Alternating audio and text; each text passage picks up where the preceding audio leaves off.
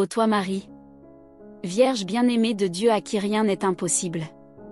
Tu répands sur nous les hommes, tes enfants bien-aimés ton amour infini.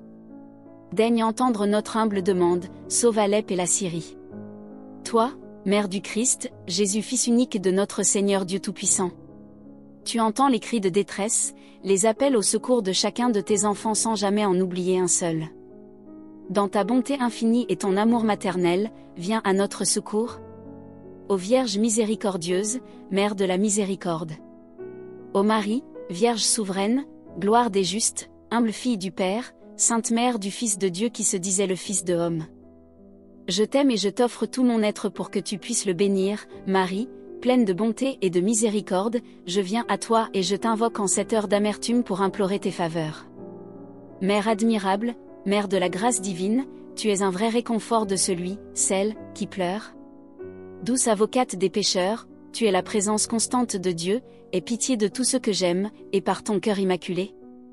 Tabernacle est le temple de Dieu, siège de son pouvoir, trône de la sagesse, et l'océan de bonté, obtiens-nous que le Dieu forme dans nos cœurs un nid pour se reposer pour toujours. Apporte-moi dont Angie ait besoin, et avec toute la ferveur de mon âme que je demande, par les mérites de Jésus et des tiens, si c'est pour la gloire de la Sainte Trinité, et pour le bien de mon âme. Je viens à toi comme un puissant messager pour te demander cette si difficile nécessité, pour ce problème impossible qui me provoque tant de désespération et qui me résulte inaccessible pour mes faibles moyens.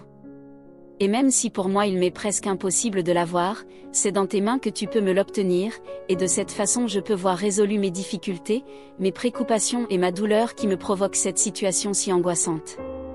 Sainte Vierge, noble Reine des anges, épouse du Saint-Esprit, souviens-toi que tu es ma mère, toi qui nous as mis en contact avec ton Fils, qui nous donne les moyens pour arriver auprès du Très-Haut, je te supplie de présenter mes demandes à Dieu pour recevoir une aide d'urgence. Douce Marie, Mère bien-aimée, délivre-moi de les ennemis de mon âme et les maux temporaires qui menacent ma vie, à toi vont mes sentiments de gratitude et de dévotion. Marie, Notre-Dame, priez pour nous tous à ton Saint-Fils, notre Seigneur et Maître. Amen.